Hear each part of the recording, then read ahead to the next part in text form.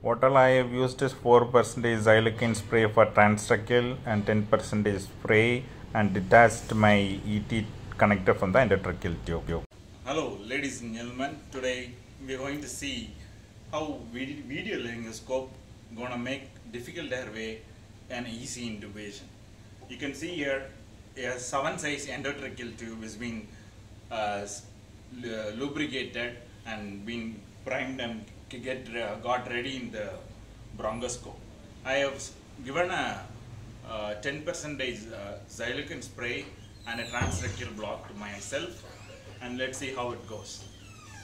I'm sitting here comfortably so that I can able to see my monitor.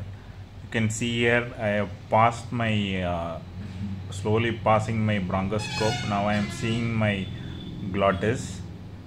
So go to the tip of the anterior commissure and then lever down your bronchoscope so that it easily enters into the trachea.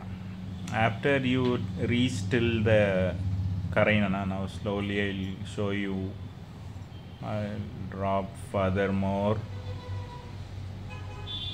Now there you can see my carina there, and then you thread your endotracheal tube, and that makes much easy. Then you can attach your ET connector after successful intubation. Let's see how smoothly it has gone. That's a tongue, that's a uvula. Then you see the vocal cords. Go to the anterior commissure, then lever down, smoothly it goes in. You have given the 10% spray, you can see the transtracheal block there, and then slowly go up till carina,